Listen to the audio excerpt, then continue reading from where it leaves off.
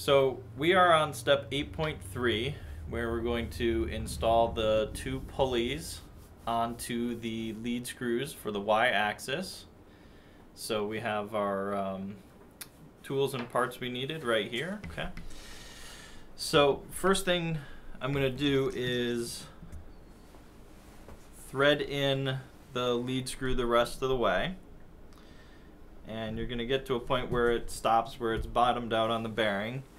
And in this case I have to turn it a little further because the flat spot on the lead screw is not in the right spot. So I'm just going to keep turning it so that I can get it on.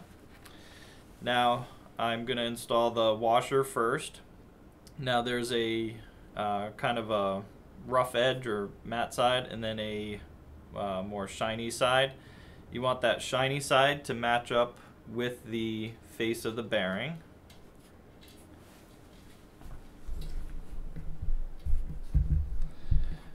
Okay.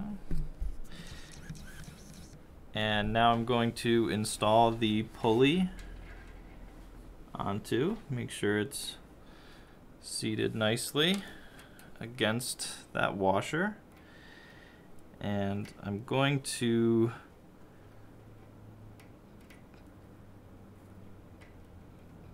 tighten it down, but I still want the pulley to be able to turn. So it's turning in that little spot on the lead screw right now. Okay.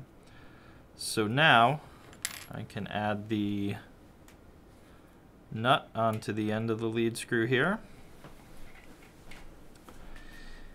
And I'm going to use the Allen wrench in the set screw to hold the lead screw as I tighten down this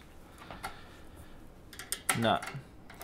And what I'm going to be doing is tightening it so that it's touching and putting just a little bit of resistance on the pulley.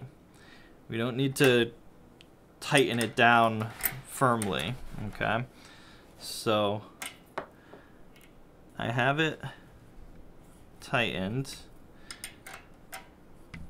and the thing I want to be able to do is still be able to turn this pulley a little bit. So this is good. So I can hold that nut in place and I can turn this so it's just providing a little bit of resistance on the pulley. So now I can tighten this down the rest of the way.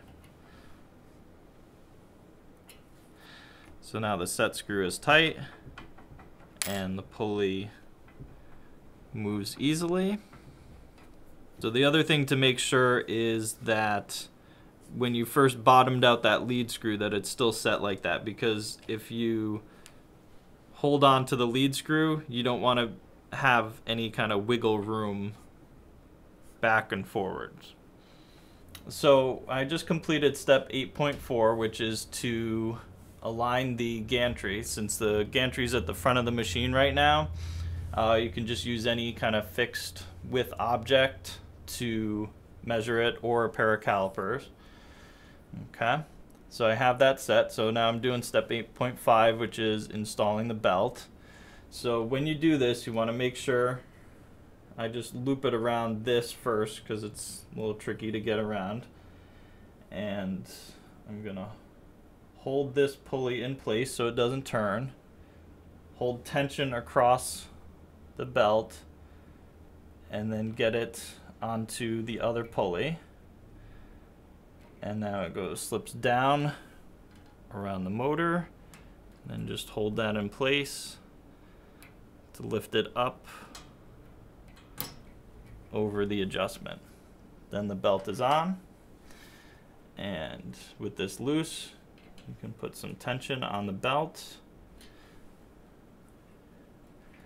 You don't want it to be overly tight. That's a little bit too much right there.